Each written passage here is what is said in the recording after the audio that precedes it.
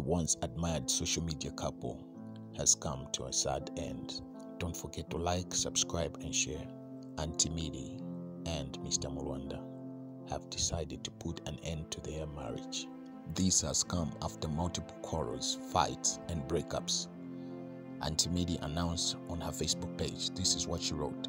Thank you for everyone who stood by us and supported us. The divorce has been granted a day before my birthday. We both settle on good moral grounds. We love you. Kandoro ikabenda, ivuto indorora hahaha asibweni. Ichikalipa chiumfomwene. Let's read some comments. We hear what people had to say.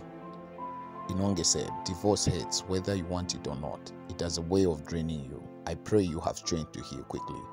Sarah wrote, we know you are hurt. Just express your emotions. We know just how you love Mulwanda. Louis Zami wrote, heartbreak your boyfriend Che Iwawa. What more your husband? Awe Aunty. Just resolve your issues.